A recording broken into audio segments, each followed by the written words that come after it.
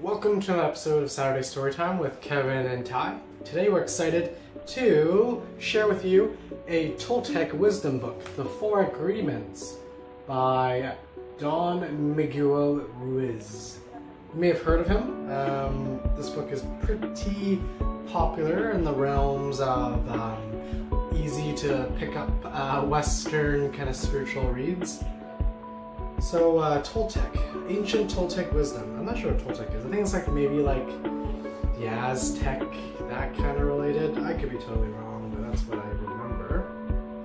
So like the title of this book, it's about the four agreements, and he kind of talks about these four almost like values or passages or agreements to live by if you want us to live a, I guess, a good life, a meaningful, honest, an authentic life.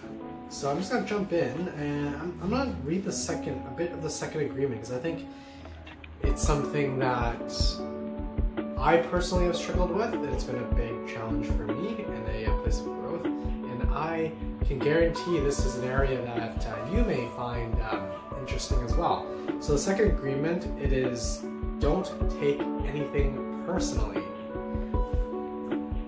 So the next three agreements are really born from the first agreement. Okay, actually let me just read you, I'll just tell you what the four agreements are, and then I'll read a bit of the second agreement. So the first agreement is be impeccable with your word. So he kind of talks about how language is so powerful, so really be careful what you say. And you know, with us being careful what we say, it also reflects the thoughts that we kind of have and the thoughts that we kind of engage with, and that keeps us stuck. So if we can in a way purify our words that we speak, we are kind of purifying our thoughts as well, and kind of vice versa. The second agreement is don't take anything personally. The third agreement is don't make assumptions. Because making assumptions makes an ass out of you and me.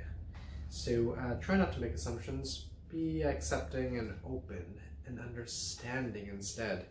The fourth agreement, this one is pretty positive. He ends his four agreements on a positive note. It's always do your best. So try, you know, what's the worst that you could think that could happen? You know, you might make a mistake, you might fail, but that's part of the learning. It's part of the game, baby. So, second agreement, don't take anything personally.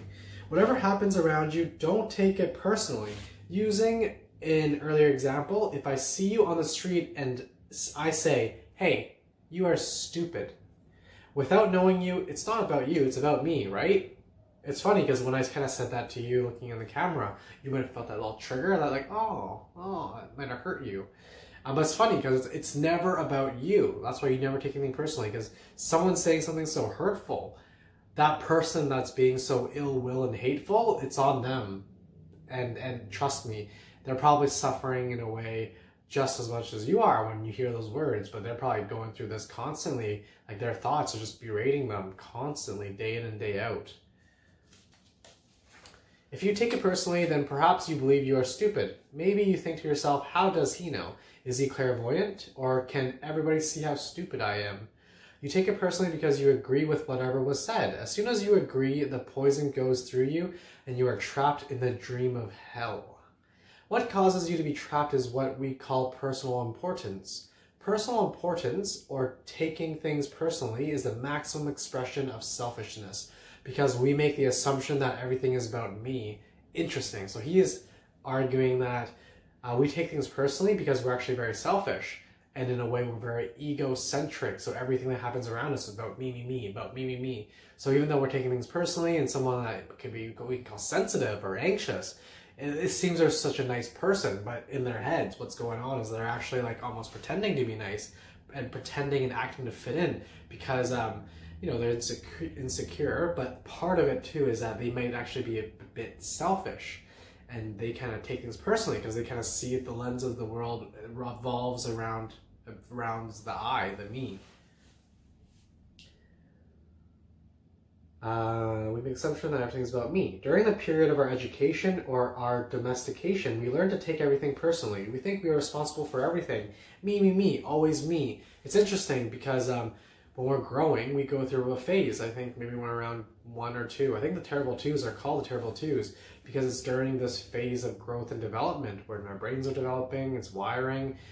We also start to gain that the sense of a difference between I versus you, and it's called terrible twos because the kids, the toddler at the time, are terrible because they're also learning what is the differentiation between I versus the outer world. So it's a very power struggle because they're trying to enforce their power and their autonomy into the world, where they're still kind of learning, you know, trying to figure out the boundaries and respect. So quite often we're almost kind of stuck in this phase psychologically. So even though we could be like, you know, grown-ass men in our 30s and 40s, but we could have emotional IQs of like what we did when we're like, you know, like say 7, 8 years old. We haven't grown past that. And we get triggered, we temper tantrum, we lose control. And if anything, that is that's not very manly. It's not very, I guess, kind humanly, or a wise humanly. So nothing other people do is because of you. It is because of themselves. All people live in their own dream in their own mind. They're in a completely different world from the one we live in. When we take something personally, we make the assumption that they know what is in our world, and we try to impose our world on their world. Even when a situation seems so personal, even if others insult you directly, it has nothing to do with you. It never has anything to do with you. It's always about them.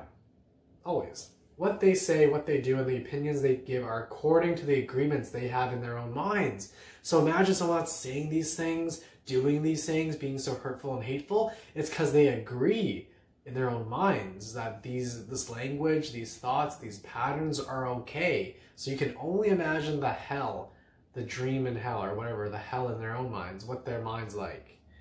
If someone gives you an opinion and say, hey, you look fat, don't take it personally, because the truth is that this person is dealing with his or her own feelings, beliefs, and opinions. So this person can be thinking that they look fat, or it might not necessarily be fat, but they're insecure with something about their body image, and they're just throwing out shit because they don't want to deal with their own shit inside, and to be aware of their own shit inside, and to grow and to transform and transmute that negativity into positive light. So they no longer spew this negativity outwards, and they start to, you know, be more positive and friendly and loving inside. So it reflects of who they are on the outside, and vice versa. That person tried to send poison to you, and if you take it personally, so this is when you do have responsibility though. You do have responsibility of whether if you decide to take things personally or not. In my head, this is kind of unrelated. I shouldn't even be talking about this. But a song that's been stuck in my head is Take On Me.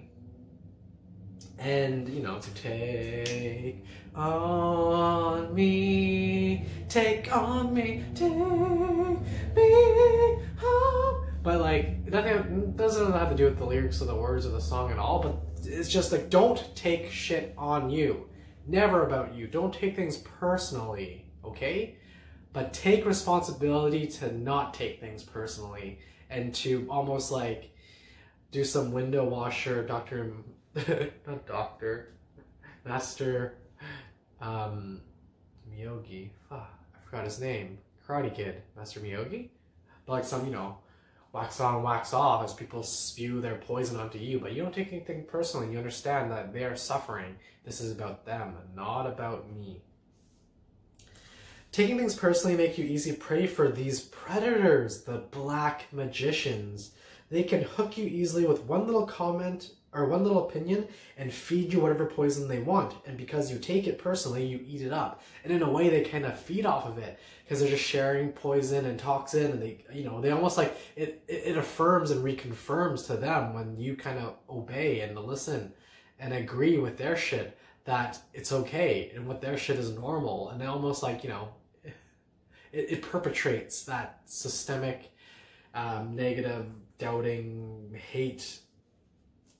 You eat all their emotional garbage, and now it becomes your garbage. But if you do not take it personally, you are immune in the middle of hell. Immunity to poison in the middle of hell is the gift of this agreement. It is the gift of the second agreement.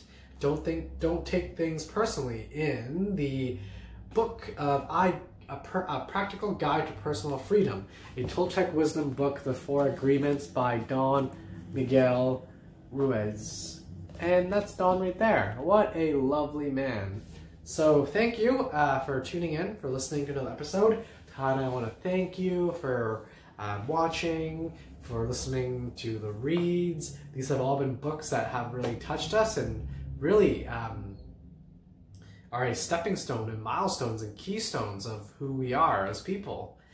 Books are so powerful. It's like, you know, decades of wisdom and knowledge and personal experience of these authors condensed in a book. So we're essentially learning, like, you know, decades of knowledge and experiences of Mr. Ruiz in a read. Like, how cool is that? So thanks again for tuning in. We love you. Leave a like, leave a comment, and enjoy the rest of your weekend. Bye now. Shake it. Shake it, shake it. Shake it, shake it, shake it, shake it. Shake it, shake it.